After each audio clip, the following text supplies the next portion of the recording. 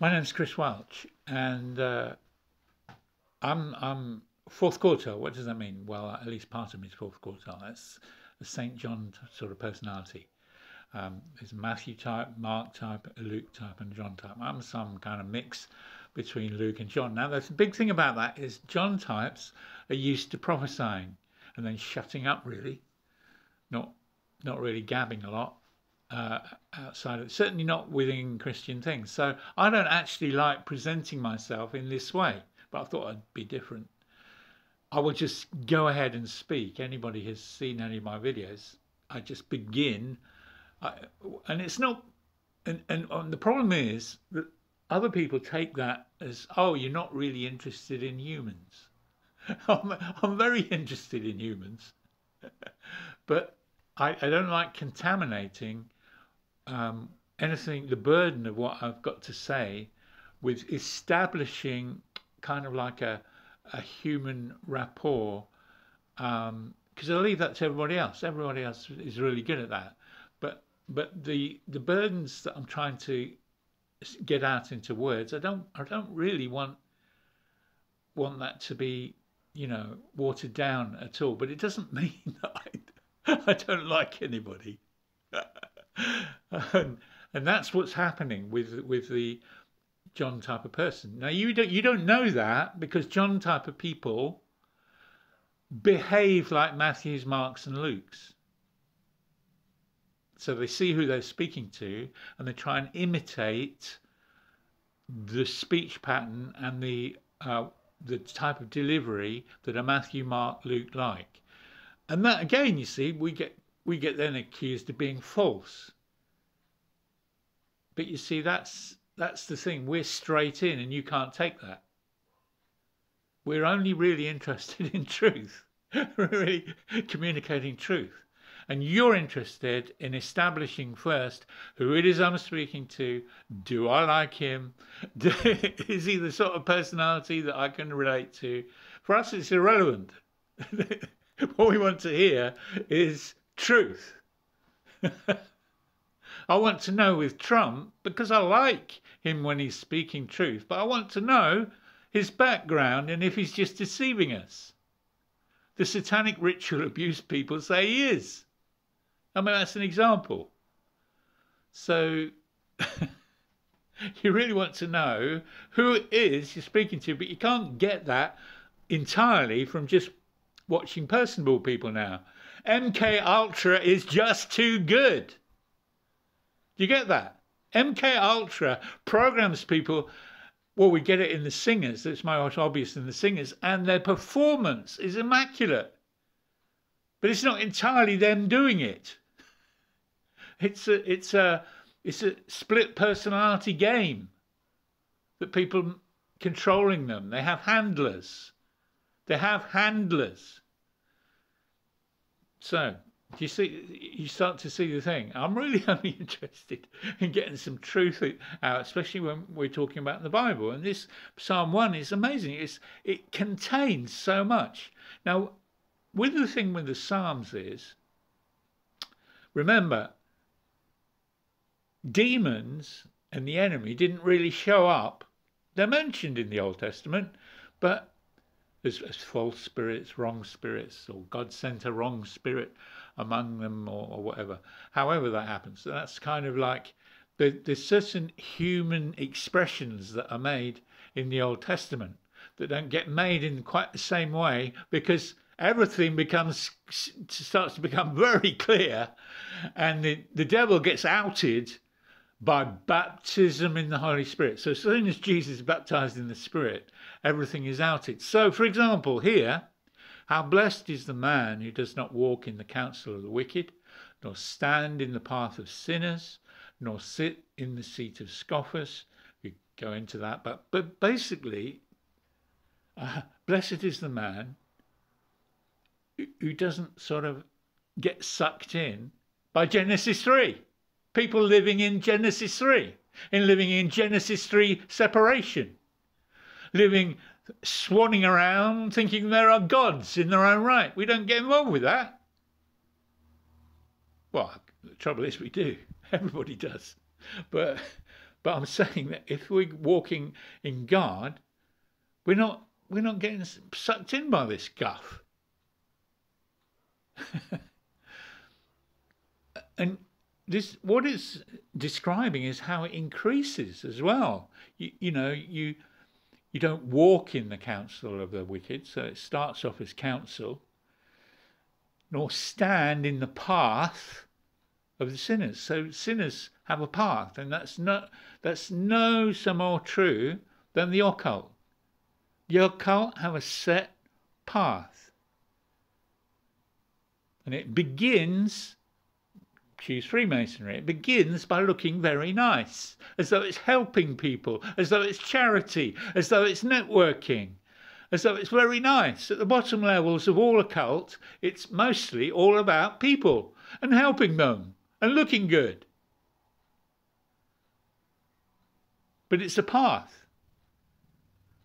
A lot of people, I wanted to say this as well, I'm sorry we're not really getting into the psalm here, but I'm trying to clarify things, that since Jesus came and was baptized in the Spirit, and then his purposes were to get people converted, that means have his Spirit living and resident within them, and then baptize them with the power of the Holy Spirit. All this reveals Satan, who's been quite happily living as us, using us as his avatars all this time, but we never know it. You never saw it in the Old Testament. It's not really spelled out, but you actually get people in the street when Jesus is walking down the street calling, "You're the Son of God, blessed are you, the Son of God," but it's in a twisted voice. It's in a voice that puts everyone off, and Jesus just had them be quiet. Let people find out for themselves. So there's this path, and loads of people are starting to see where this path of sin leads. And it literally,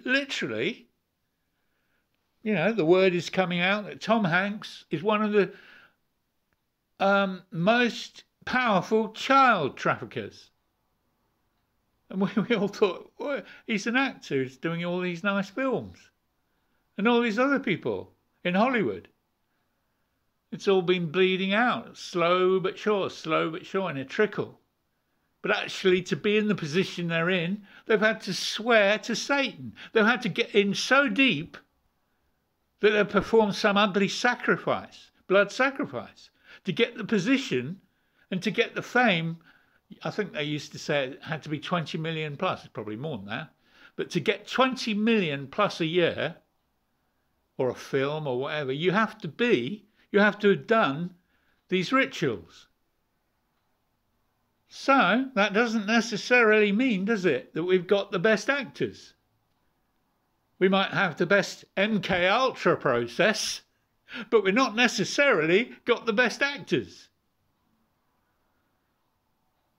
So it's a path. And now, as more Satanists realise, it's not the cosy lower echelons and helping people and white magic and all this kind of, or even New Age. It's not.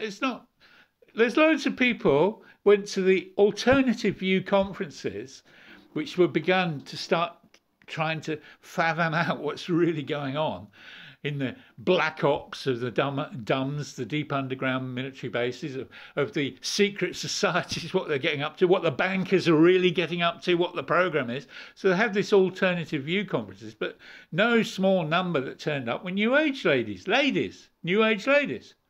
By 2015, a lot of them are converted because New Age doesn't work. Because New Age doesn't solve the situations all around you. Only coming out of the wrath state into Jesus Christ makes the very things around you change. And that's all in Proverbs 2. That's all in the Old Testament too. That's Proverbs 3. Acknowledge him in all your ways, and he will make straight your paths. But if you go the path of sinners, it seems to end up with slicing up and eating babies. It's all coming out on the net. It's all coming out, isn't it? It won't come up on the main media because it's all run by those people that do that. So it's all silenced in the main media. It's not a new thing, by the way. Doreen Irvine was converted from witchcraft, and although she didn't spell out it was actually the Queen and Prince Philip and other aristocratic figures, she did say aristocratic figures. She couldn't, to get the book published in the 70s, she couldn't name names, but she was very clear.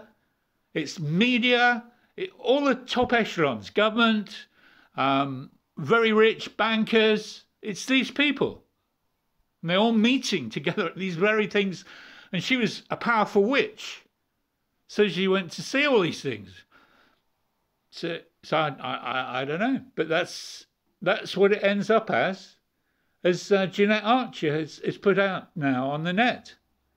She's described in detail what her life was like from 5 through to about 13, but particularly in terms of Windsor, 5 till 9. Raped every year by the Queen and Philip. So it's a path. It's a path. We want to get out of that path. So many are leaving now that they know, they're starting twigging. Well, this occult stuff is awful.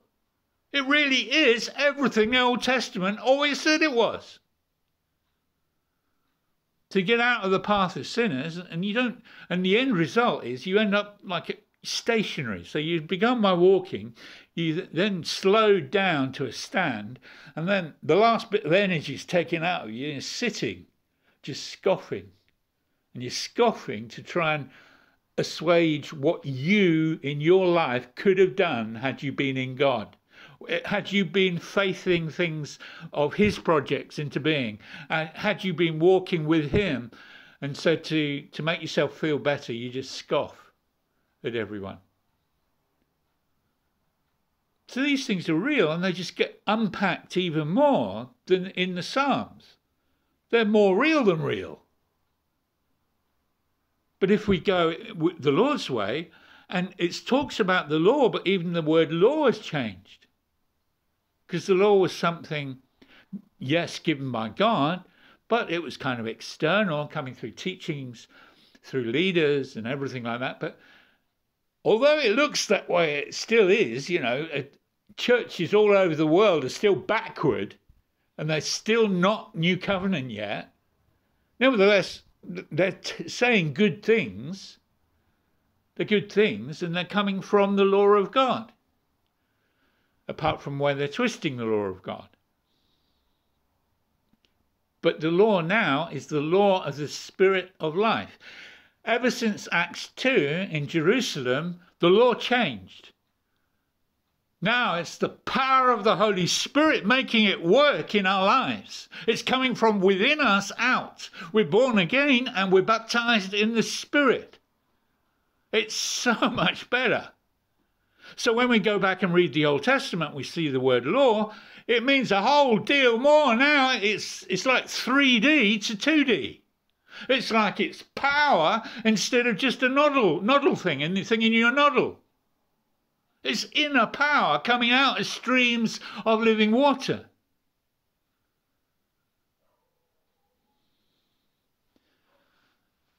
So his delight is in the law of the Lord. It sure is now. Because it's not just 2 tablets. It's the realization that God is the source of all things. Outside of him, yes, on earth it looks like error. But the point is, it's not life flowing. It's not life, capital L, flowing. That's the point. We call it sin. But our idea of sin is only like good or bad. It's so subtle. Basically, you can do as many good things as you like, but if you're not flowing in God's life, well, it's like do-gooding, isn't it? It's forced. It might be a good set of actions you do, but boy, doesn't it stink. It's not coming from life. It's not coming from God. It's not coming from your heart in a spontaneous outflow, is it? And everyone picks that up. So now we meditate in the law, but because we're meditating on it because it opens up and opens up and opens up. The ways of the Lord open up, and you see, wow, this is unbelievable. This is amazing. And he will be like a tree firmly planted by streams of water. So if we root ourselves and ground ourselves in God, we find it's not 2 steps forward, 1 step back all the time. It's whatever we touch, whatever we do, is blessed. Because it's not us doing it. It's coming from Jesus. It's coming from God's new Spirit. And the wicked are not so. And you find that. They look very established. They look, at the time, they're doing these things really, really important. But, well, it was really, he's not completely forgotten about. But among the young people at that ball game, do you see that picture of Mick Jagger at the ball game? And he's sitting there. He was hiding a bit under a hat. But absolutely nobody. No, you think about what Mick Jagger's done in his life, and the millions have been affected by him as these Rolling Stones. Nobody even knew who he was. I thought it's a staggering picture, because to our generation, he certainly would be looked at. But anyway, and I'm not also pointing him out as wicked. What I'm trying to say is that as big a thing as we do, whether good or bad, it's the God things that get absolutely planted. It's Watchman Nee that really is being remembered in Hudson Taylor, and everyone's streaming from China to Hudson Taylor's birthplace. And I've forgotten, was that Oldham or one of those places up there? And nobody in the town hardly knows, why are you coming here? For them, they don't even know who Hudson Taylor is. Our media will never talk about it, because our media, it doesn't talk about genuine things. This is genuine. It literally changed China. Hudson Taylor, Watchman Nee, and all the underground Christians. There's millions of people now know Jesus personally in China, and the communists hate it.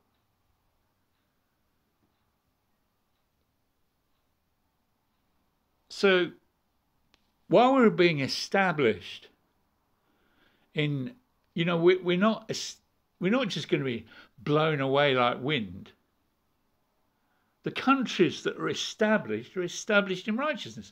Even the ones that don't know the Lord, the ones that behave righteously, are established in the deeds of doing the deeds that are in their heart of a good conscience. Even the ones that don't know Jesus.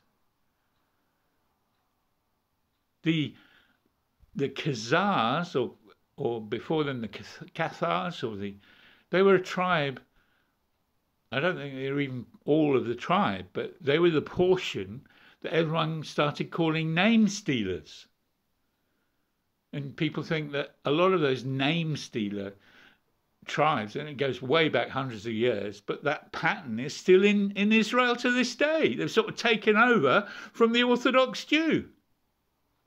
But they've come here too. They're everywhere. And they're name stealers.